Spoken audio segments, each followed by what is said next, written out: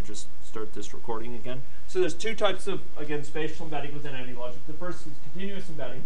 People are assumed to be located at a precise point in space, and there's no interaction with passing agents. The assumption is they're very small compared to the landscape, so they can pass each other without colliding just because they're within the same point in space. You can put in logic to implement collisions and so on, but they're not enforced by the nature of the space, okay? And we've seen actually this to some degree by the phenomena we just saw with immigration people being added to the population. And we didn't really concern ourselves with whether people overlapped. The counter option, the other option is discrete cells. So here space is divided, is tessellated into a set of cells that are square, and they're collectively exhaustive and mutually exclusive. So you're either in one cell or another cell. You're in some cell on the whole space, and the cells don't overlap at all. They're totally disjoint cells, but they collectively fill the space. Okay. And we'll see. There's a bunch of built-in examples, at least one of which you've seen, predator-prey, which divides the space up in this way. So here we're dividing space into columns and rows, and there's physical exclusion. Only one agent is allowed in a given cell at a given time. So a cell, their inhabitation of the cell is assumed to mean that another agent cannot be in the cell. And in all cases, it's the environment which sets the characteristics of these, okay? I'd like now to go and talk, okay, so we saw spatial embedding here. Okay, right, so I should emphasize, in a continuous space, we only specify the width and the height of the space. In a discrete space, we specify width, height, columns, and rows. The width and space have to do with the sort of pixel area and so on, and in theory location, but you're in a particular set of columns and rows which define the grid on which agents are distributed. Okay, I guess we'll go to this one. So I'd like you to load in the game of life. How many people have played the game of life before? Yeah, okay. At one point, I was told that this was responsible for more CPU hours historically than any other application ever run, because people got quite addicted. And I have to confess that in my youth, I created a number of frameworks for this, some of them written in assembly language, which ran wicked fast, and spent quite a lot of time interacting with this sort of set of rules, which are quite intriguing. The game is of particular interest because it's computationally universal. So if we go to examples, so I called up help example models, and if you scroll down, I think it's right here, the game of life, yes, boom. Okay, so there we are, the game of life. And let's go run the game of life. So, oh sorry, we right-click on simulation and do run. So this is what's called a cellular automaton. It's a agent-based model that's mapped onto a discrete set of cells with discrete time stepping it, and each cell is either alive or dead. And in fact, you can read the rules here. So cells are dichotomous. They're either alive or they're dead. So they're unoccupied or alive. And a live cell with fewer than 2 neighbors dies from lack of support. It needs a certain number of neighbors alive. So if it only has 1 or 0, it dies. A live cell with more than 3 neighbors dies of crowding. It can't be surrounded by more than 3. It can't be surrounded entirely by cells. And when I say surrounded, I mean north, south, east, and west. Any dead cell with exactly 3 neighbors comes to life, and any alive cell with 2 or 3 alive neighbors stays alive. So in other words, if there's an empty cell, it will become colonized if it has exactly 3 neighbors that are already alive. Any alive cell with 2 or 3 neighbors just stays alive, okay? And you can click on a cell to toggle its state. So each cell here is evolving according to these rules.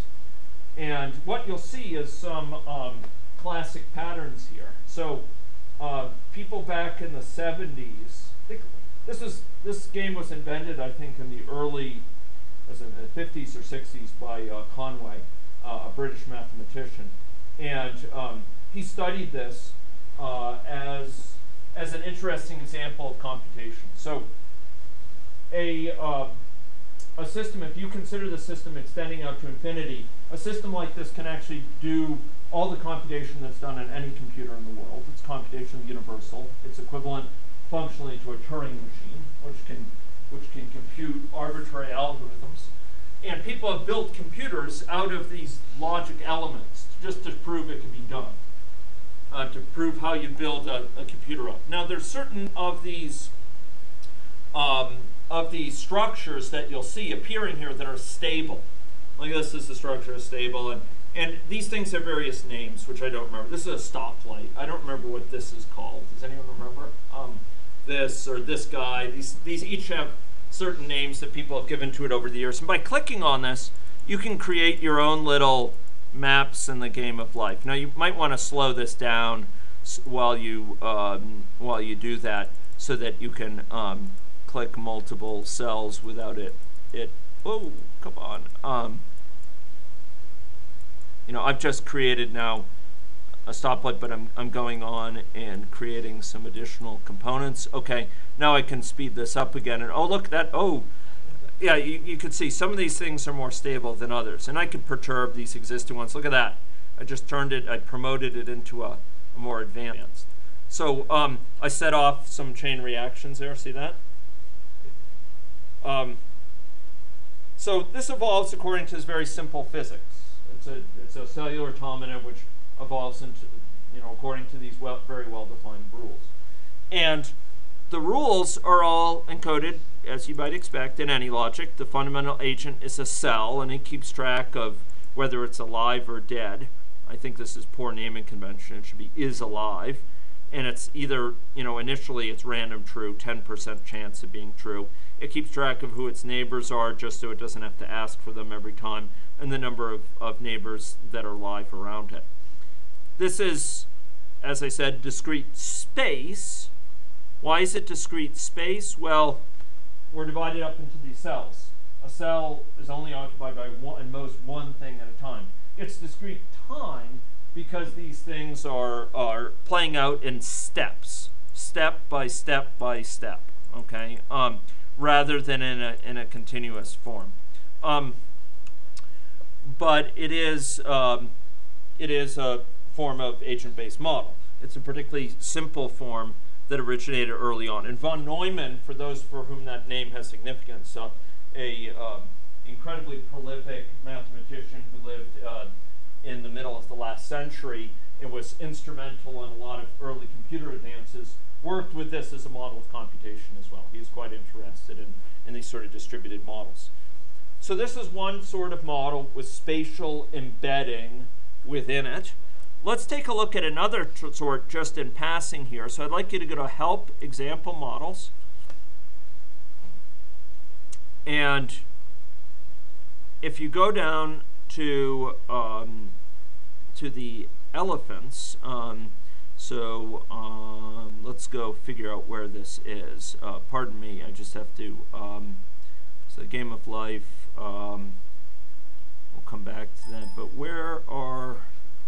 this is actually in mobility. Okay, so I think it's in social and ecodynamics probably. Population, predator prey, segregation. Here we are, wandering elephants. Boom. Maybe it was in that initial list. I got it under social and ecodynamics. For wandering elephants, what I've got is a very different situation. I have a continuous space, although there's some discrete elements imposed atop it. And then I have these elephants that that circulate within those spaces. And those elephants end up impacting the vegetation. So you'll see there's regions distinguished by altitude, and the altitude imposes some constraints on vegetation. And the vegetation gets eaten by these elephants. And the elephants are somewhat stylized in their depictions. The trunk region is particularly abstract in its representation. And the elephants exhibit a very simple lifestyle, which is characterized by two urges, one to eat and one to drink water. And so when they grow thirsty, they turn red and go and head to a water source, and otherwise they head in. Okay. That elephant exhibited a long trajectory. So they otherwise they go and they wander and they eat vegetation. And so if we were to start this again, you'll notice that the vegetation initially is quite rich. It's quite verdant. Now if we were to speed this up, we can see they eat away at the vegetation in a disconcerting within a disconcerting rate. Now the vegetation actually recovers, so it actually heals up. But meanwhile, they're imposing damage to the vegetation. So they're destroying the bamboo with their tusks, I guess, or something along those lines. And you'll notice that there's emergent patterns that result. They stay in the areas of these lake shores, etc., largely because of the water availability. And in the process, they're sort of destroying the vegetation around the water, but the vegetation further up, areas of further altitude, has less of a problem. Okay, so very simple model. Here, once again, it's supported by the structure, and we have elephants with a very simple life cycle here between wandering and going to water. Okay, so that's an example of a model with continuous space, and I think in this case there's continuous time as well, because they're moving in a gradual way, and when they arrive, they wake up and turn around and do something else. A final model I'll just show along these lines. I can't remember if I packaged it for your examples, but it's in, if anyone's interested, I'd be glad to share it with them. It's in a student model area, and that is a model created in this class for wandering. Okay, so this is already open, it looks like. Let me go see this. No, I guess I have to close wandering elephants. Okay. So it's under student models, and it's called NDO adapted CWD. So this is a chronic wasting disease model, which was led by Cheryl Waldner of the College of Vet Sciences here, with a student team from computer science. And here what we have is a kind of similar model, but it's for deer herds. And we have deer moving within Saskatchewan. We have the number of deer within the population shown down here. And what's notable here, and compared to the wandering elephants, is that some of these deer are infected and some are not. So there's in early stages of infection, there's some here, but it hasn't really spread appreciably. These infections spread by contact between deer or by accumulation of these prions in the landscape. So the prions are misfolded proteins that the animals carry. And when the animals die, as these carcasses have, they deposit these prions in the landscape. So here you see the population building up. For anyone who knows about population of deer in Saskatchewan, even at a casual basis, why does this go up suddenly here? Can anyone say? Why do we have sudden increases in the population? Well, it turns out this is, okay. Okay, so let me go, let me just go back to sharing this. So why would it increase suddenly? Can anyone say? Well, it turns out there's certain seasonality, so there's fawning. Fawns are born at a certain time, so the population tends to go up quite quickly. And what we see here is a situation where the deer are building up prions that are deposited in the landscape, and then other deer are coming in contact with them. So the number of infected deer is rising here. And we can continue with this model. And what we'll find is that it's imposing a heavy toll on the population as a whole. So it's actually bringing down the population of deer, and eventually I believe deer go extinct in this case. But here we have the deposition of prions occurring because of death in animals, a death of animals. Here's vegetation and here's altitude. You'll notice they also built in the seasonality of Saskatchewan. So if we were to run this and keep it on vegetation, oh, sorry, I should have gone here. We should have seasonal vegetation and social grouping. We didn't have social grouping this last one. But you'll notice that this vegetation is going through, well, I'll speed it up a bit. It's going through several iterations. And this is a season that you may recognize even by looking out the window. And here is spring, still a long time off from us. And here's summer. And the groupings of deer are actually rather different in each of these seasons. There's different grouping behavior associated with fawning and associated with rut, which is when the males go chase the females around. As this male, well, I don't know. That one just died. That may have been something unfortunate.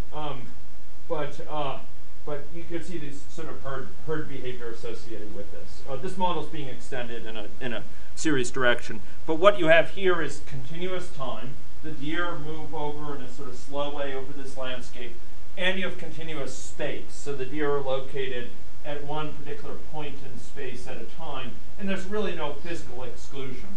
The deer are obviously colored by their sort of status with respect to it. You'll notice that the space is actually divided up behind here into some elements, but their movement is continuous over it.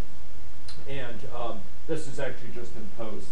This grid pattern is just imposed for the sake of convenience of representing the landscape. In any case, this is a continuous time, continuous space. We'll be looking next time on Thursday at how we implement this sort of spatially explicit model, whether discrete, like that game of life, or continuous, like the elephants in here, and how we implement this mobility. How do they move throughout the landscape? How do we set their speed, their rotation? You'll notice some deer look like they're from Australia. They're moving upside down, but that's based on their rotation. And we'll see how essentially the logic can be achieved, and how when they reach a destination, they wake up and do something like drink water or eat food or whatever. Okay, so this will be for next time. Okay, so that's all. One final reminder. My TA asked me to remind people, because he's finding that when people send their assignments in, that sometimes the virus filters out certain files. So if you could send yours in a zipped file or a gzip or some sort of common zip format or binary compressed format, that will prevent the virus checker from blocking. Okay, yes, go. Me. Send them to me. It's just that he noticed some things which I didn't, which were some files which were substituted, because apparently what happens is if a file is blocked, it's not that the whole message is blocked, but sometimes particular attachments are blocked, and then there's a substitute put for them. So, for example, it's a text file, and when he opened it, it was not the original. It was not an original text file. It was something saying the original attachment was blocked. So I've sent mail to some of you saying that you're going to have to just send in the file in a zipped form because it was blocked originally. Okay. And Molly had asked about problem set for this week. I think based on the fact that the last time it included some agent-based elements, it's not going to be needed. But I'll send confirmation of that tonight, probably. Okay. And alas, the deer population has dwindled. And in fact, I think they're in 3 of them in terminal stages, unfortunately. Okay. Boom. Okay. Yeah. But spring is coming. Okay, so that's all for today, and we'll see if we can cover more on